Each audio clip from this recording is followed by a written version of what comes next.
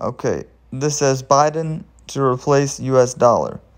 Thanks to President Biden's executive order 14067, a former advisor to the CIA and Pentagon predicts the third great dollar quake has begun.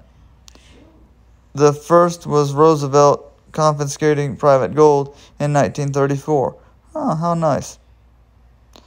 The second was Nixon abandoning the gold standard in 1971. Okay. Now Biden's plan could pave the way for retiring the US dollar. Your dollars could soon be confiscated or made worthless. Click here to see how to save your investment and retirement accounts.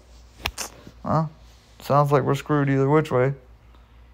I have an account full of nothing, but my bank account is completely full of worthless money. Oh, the Zen of Buddhism. Less is more? I don't know.